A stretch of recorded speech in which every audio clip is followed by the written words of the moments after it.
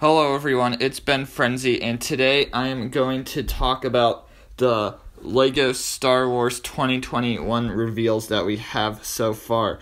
And most of the rumored sets that we have heard of have been officially revealed, with a few exceptions. Luckily, these sets have been received surprisingly well. At first, they were hated. I was one of very few people who actually liked the sets, and now people are actually liking them. These sets were even received well by the bigger YouTubers. Ash and Flash really liked them. Just Too Good liked them. Even Emendar, who has hated these sets from the beginning and has fueled and most likely even sparked the hate for all of these sets, has admitted that these sets aren't as bad as he said they are. I hate to say this. I absolutely hate to say it. It looks good on the box art. It just does. I think they look surprisingly good, certainly for the price, but obviously downsizes from previous models, so in that aspect, not so great, but it is what it is. To be honest, I don't think I would have ever imagined Emendar ever saying such a thing about these 2021 sets. Anyways, let's go through all of the ones that have been revealed. Let's start with set number 75295, aka the Millennium Falcon Microfighter, the set I actually don't like from this wave. This set is going to be 101 pieces for $10, so the price is not bad. I'm not even mad about this being the third Millennium Falcon Microfighter, even though to me it honestly looks kind of the same as the others. I mean, this Microfighter is back on shelves for the same reason as the X-Wing and TIE Fighter. It's a cheap build of an iconic vehicle that needs to be recontinued because it is such a popular and iconic ship. The thing I don't like about this set is the reuse of the traditional Han Solo minifigure. This figure was rumored to be a Hoth version of Han Solo. Obviously, rumors are not always true, but a Hoth Han Solo would have been much preferred over the traditional Han Solo that a lot of people have already in their collection. Although it makes sense to have the traditional Han Solo in the set rather than a Hoth variant, this set is targeted towards younger kids who wouldn't care really which Han Solo figure they got. As for the older fans of LEGO, they would have definitely been attracted to this set if this had a more exclusive variant of Han Solo. What's definitely the most popular set in this wave is the Trouble on Tatooine set, since instead of being from the original trilogy, it is from The Mandalorian. Set number 75299 is going to retail for $30 with 276 pieces, so that's not bad at all. The minifigures in the set are really good. One of them is The Mandalorian in his Beskar armor, so that is awesome. Plus a Tusken Raider, which is a nice minifigure even if you already have one of them. And then Baby Yoda, who's not really a minifigure, but he's there in a cheap set.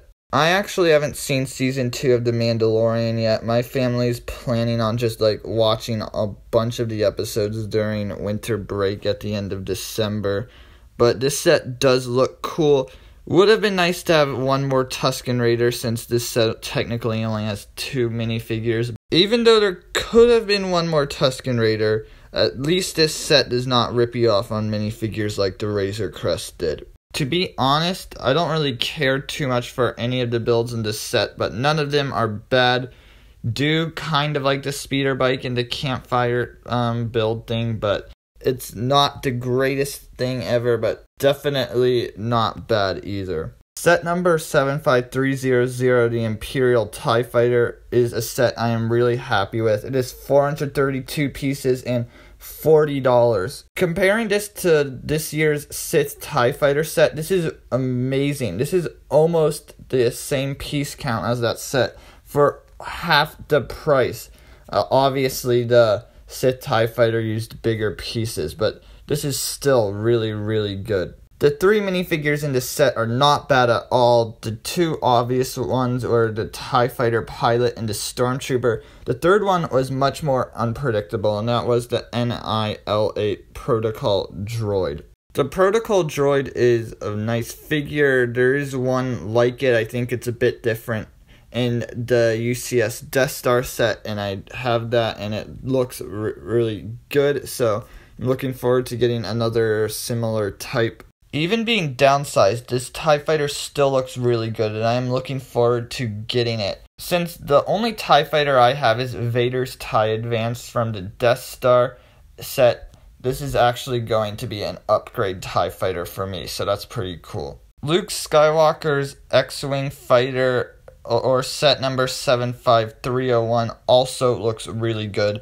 It is 474 pieces and is going to be $50 when it comes out. The figures in this set are also really good, being an X-Wing pilot Luke, R2-D2, which were the obvious ones, Leia, which is the Tantive 4 variant, which is a really nice addition, and then for the first time ever in LEGO Star Wars, we got General Dodonna, which is a nice addition. This set is pretty nice, but though, one thing that concerns me is that I'm seeing a lot of stickers on this set, so this is definitely going to be a painful build if you take as much time doing stickers as I do, but at the end it will look really good. It would have been nice to have a generic Rebel in this set as well, though for this being only $50 with 4 minifigures, I really can't complain about that. This set is definitely going to be good for not just play, but display also. I mean, it's not the best displayable set, obviously, but I mean, it's not going to be a bad one either, so I'm glad that LEGO has that sort of balance in this set. And these are all of the sets that we have seen official images of for LEGO Star Wars next year. Sadly, we have not seen the Imperial Shuttle or whatever the first UCS set of 2021 will be, as well as the 4+ Resistance X-Wing, but I don't really think most people care about that one. As for the sets we have seen, they all look really good. The one I don't like is the Microfighter. I've never cared for Microfighters. The only reason I would buy one is for a special minifigure, which this set obviously did not have. I think the compromises LEGO made were really good choices on their part. The late 2020 Star Wars wave is much better than this one. It is important to remember, though, that the early waves every year for not just Star Wars, but for superheroes and Mario and all of that stuff are going to have weaker waves than later in the year. However, this wave has done some stuff much better than the fall 2020 wave, which are that the prices are actually good. None of these sets are overpriced at all. And none of these sets are lacking in minifigures, unlike our current wave, which has a lot of lacking minifigure sets with high prices. I actually made a rant covering this topic, so if you want to see that, I'll put it in the description. Don't forget to comment on your thoughts on these sets and to subscribe. Currently, I am at over 100 subscribers, so I will make that 100 subscriber milestone video hopefully this week. So definitely subscribe so we can get to 200. And with all of that out of the way, thanks to all of you for watching.